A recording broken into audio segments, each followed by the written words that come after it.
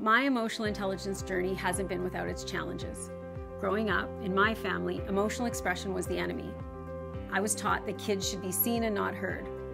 So I quickly learned to stuff my emotions down with food.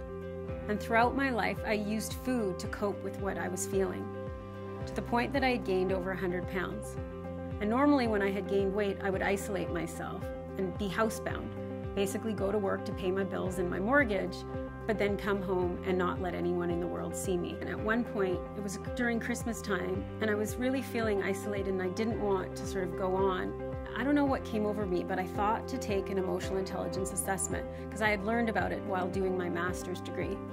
And when I took that assessment, the results rocked me to the core. I realized at that point where I was really struggling in my life, and that assessment changed my life because it showed me the roadmap of what I needed to do to get stronger.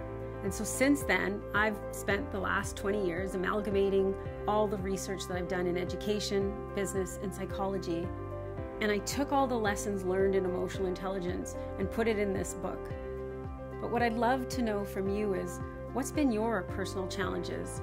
And how do you think emotional intelligence, connecting with yourself on an emotional level, can help you become the best version of yourself? Because I know emotional intelligence is my answer to all my personal, interpersonal, and professional problems. And I know it can do the same for you.